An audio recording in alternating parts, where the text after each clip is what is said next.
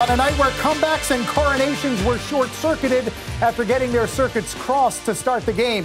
Rangers give up 3 in the first period, cannot quite come back enough, and they lose it 4-2 on Long Island to the Islanders. Inside our Delta MSG studios, alongside Henrik Lundqvist and Steve Valiquette, I'm John Giannone. We began the night, Hank, talking about the intensity that tonight would generate for a team in the Rangers, trying to hold on to the President's Trophy chase, trying to hold on to first place in the division, and trying to get themselves as ready as possible for the postseason. What do you make of the 60?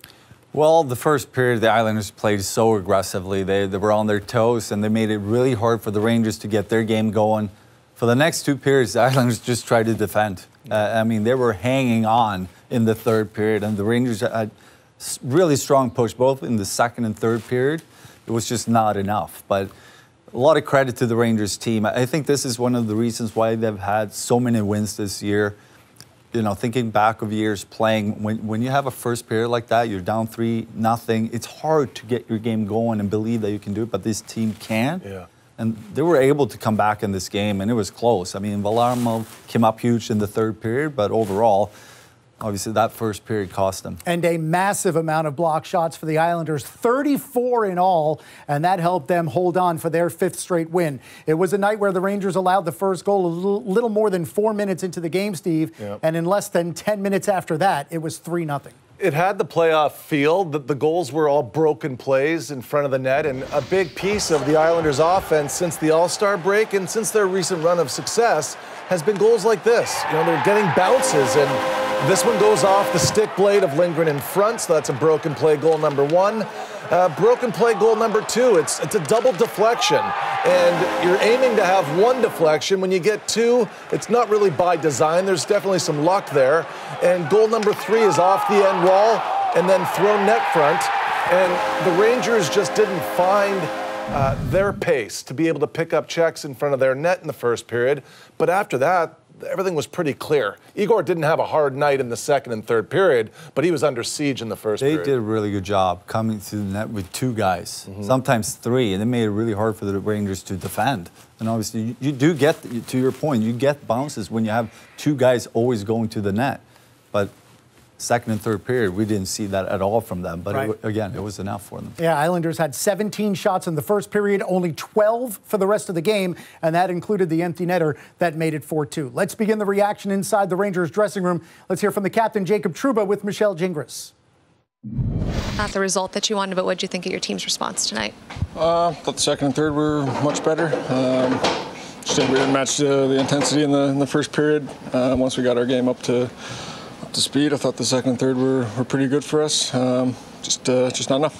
What did they do well in the first period to just kind of get you guys out of your game, or as you mentioned, maybe not have the intensity match like you were hoping for? Yeah, I think their desperation level, their intensity, their attitude was higher than ours out of the gate. I mean, it's not good today, obviously, but I think it's something we can look at, and that's the level we got to get to start ramping our game up for the playoffs. Jacob, just to see Chris get hurt at a certain point, Mika get hurt at a certain point, are there a little more nerves involved with that because of how close the playoffs are? Right, obviously we don't want anybody getting hurt right now. I guess you never really want anybody getting hurt. Yeah, I mean, I guess you hold your breath, but you think about it for a second. Yeah, hopefully those guys are right, and we got a full team going to the next game. Some silver lining, your special teams was rolling tonight. Is that something you can take away, a positive from the night? Yeah, I mean, the power play is obviously good. I think they've been good pretty much all year. Yeah, I don't think there's much more to the story than we weren't ready to match the intensity in the first period and played better in second and third.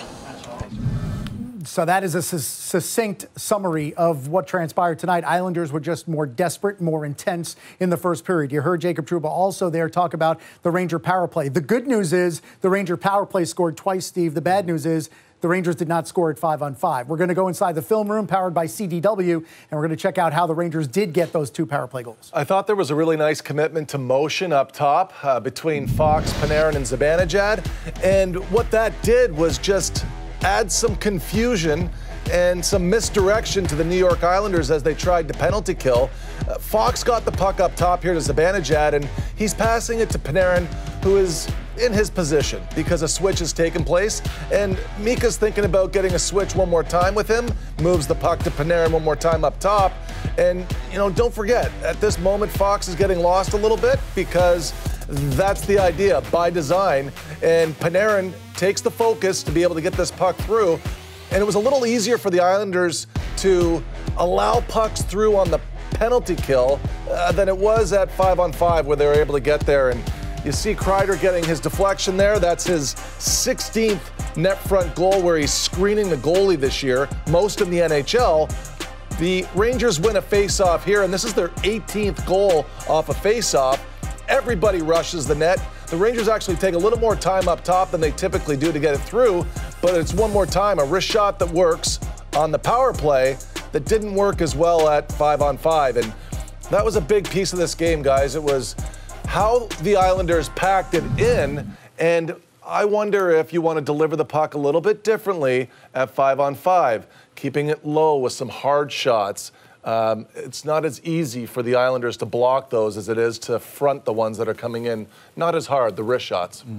I mean, you watch that power play, and then you start breaking down the PK for the Islanders, and they were probably at least 6 feet deeper than the Rangers' PK, for example. There was no pressure, and the fact is this, if you're not going to play a great PK against the Rangers right now, you're going to pay the price. That's just simple as that. And that's why I was pretty confident going into the second. As long as they get opportunities on the power play, it's going to be a goal here because it was just too easy in my mind for the Rangers to move the puck around, to find the openings, and then the one goal, the overplay, to overskate the situation and open up the lane in the middle, and that led to Fox goal. And the Islanders were disciplined in that third period, did not take a penalty, although every Ranger would disagree.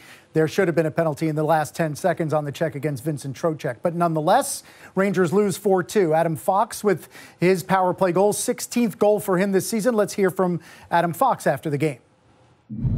They're a desperate team right now and came out with a lot of fire. And yeah, we didn't match that. We found our game later on, but they're going to try and shut it down after they get that big of a lead.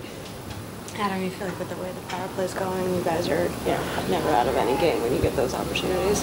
Yeah, I think we want to make a difference in games, and especially the timeliness of goals. I think when you're down and need one, and I know recently we've been a little stalled at home in some games, down 2-0 and gotten one, and that's kind of jump-started us. So I think it's been good to be productive, and even if we don't score, get some momentum off them too.